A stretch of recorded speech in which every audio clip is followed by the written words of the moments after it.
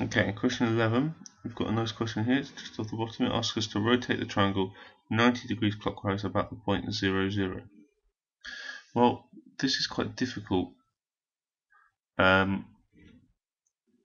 because it's much easier with tracing paper. So I'll step you through it, but you kind of have to bear with me. It's not going to be an exact solution on the computer. So let's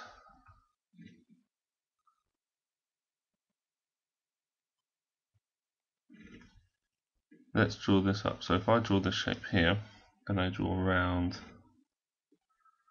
my shape here, the triangle I want to rotate 90 degrees clockwise. So let's just put those all together. So I've now got a shape. Well, I want to rotate it 90 degrees clockwise, so I can rotate around this. Clockwise goes this way, and that means I want to go 90 degrees, which is just a quarter turn, so I want to end up with it like that.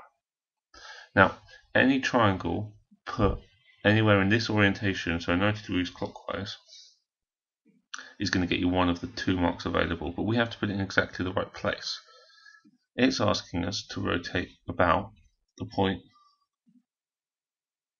0, 0. So it means that if I draw this little leg in here, it means that has got to go 90 degrees clockwise as well.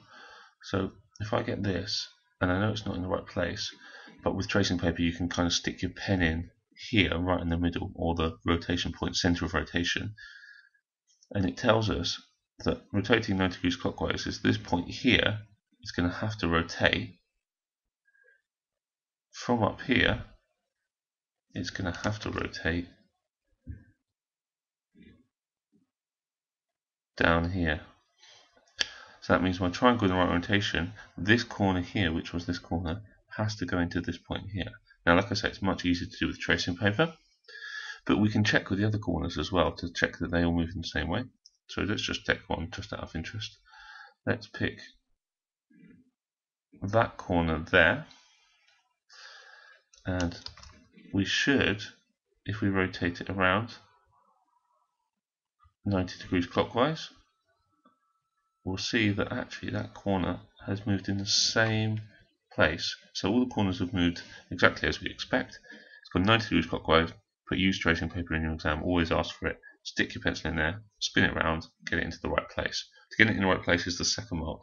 Getting it the right way, pointing the right way, is the first mark.